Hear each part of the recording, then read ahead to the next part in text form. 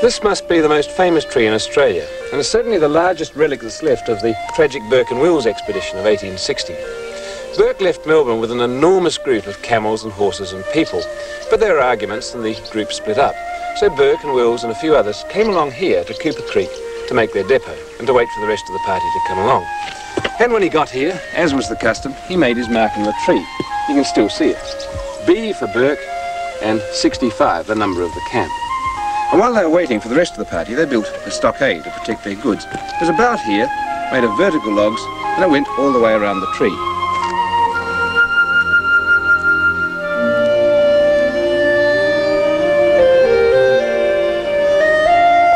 Now, Burke was very impatient to be off, so he left an assistant in charge here, Brahe, and he was to wait here, guard the stores, and wait for the party to catch him up with the rest of them. Burke, Wills, King and Gray were the four that went off to find the top of Australia. Burke said he'd be back in 3 months, not to wait any longer for him, and the four of them went overland that way. And they got to the top, and they got back again. But they took too long to do it, and they pushed themselves too hard. Gray died on the trip, and by the time they got back here, over 4 months had passed. Brahe had given up on them. In case they turned up, he carved the now famous inscription in there. It was "Dig under 3 feet west." And with one of his men dying and his food running out, Brahe and the little party here set off back on the road to Melbourne. When Burke, Wills and King arrived, they saw the inscription, the place was deserted. They dug up the cache, which was down here, and with the food and a note that were buried here, they realised they missed that party by only 7 hours. They were in despair at being deserted, but they couldn't follow them, they were too weak.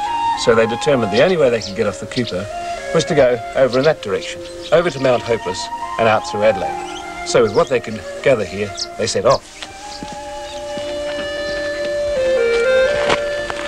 But the whole thing was a total disaster. Certainly the Cooper does run towards Mount Hopeless that way, but it doesn't go very far. It runs out into sandhills in the most inhospitable country you could imagine. And whichever channel they tried, they couldn't find water and simply had to turn back. And they trudged all the way back again until round about here.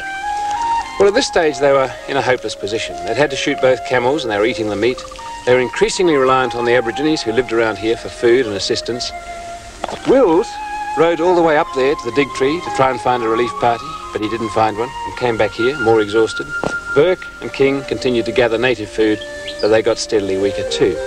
And calamity struck round about here, where they had their provisions stored in a whirley, because the cooking fire sent sparks into it and almost everything they had was burnt. They had nothing left. Well, they knew they had to find the Aborigines to look for help. The Aborigines had gone since, but they didn't know which way to go, and Wills couldn't go any further. So in another Aboriginal whirley, they made a bed and put Wills in it. They buried his notebook somewhere here.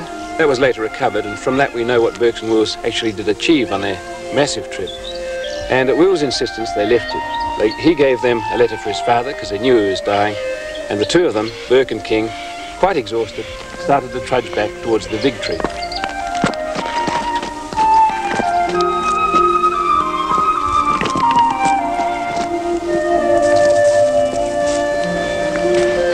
But this is as far as they got, a distance of about 30 kilometres.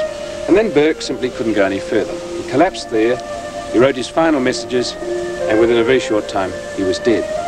Now, King must have been extraordinarily tough, because exhausted as he was, he gathered up their provisions, turned around, and went all the way back again to where he'd left Wills to see what he could do for him. But he couldn't do anything, because Wills had died in the meantime. And King was just too weak to bury them. He left them where they lay. But he didn't die. The tribe of Aborigines that lived on the Cooper, they've all vanished now, were very good to King. They befriended him and fed him, and he stayed with them until he was rescued. And that was done by the explorer Howard, who came from Melbourne overland to see what had happened to the expedition.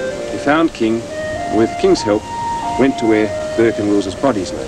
And it was Howard who buried them, Burke here and Wills down the river. At least the bits he could find, because the dingoes had been at the corpses. And Howard also carved on the tree the initials of each of the explorers. You can't see that today. It's buried under several feet of silt. Howard took King back to Melbourne, and King never came back to the Cooper, but Howard did. The bodies of Burke and Wills don't lie here anymore. Howard dug them up and took the bones back to Melbourne, and there was an enormous public funeral. And the bodies of Burke and Wills today lie in the Melbourne cemetery. King didn't last much longer. His health was ruined through what he'd been through here, And 10 years later, he died too. And today, his body lies not far from those of Burke and Wills.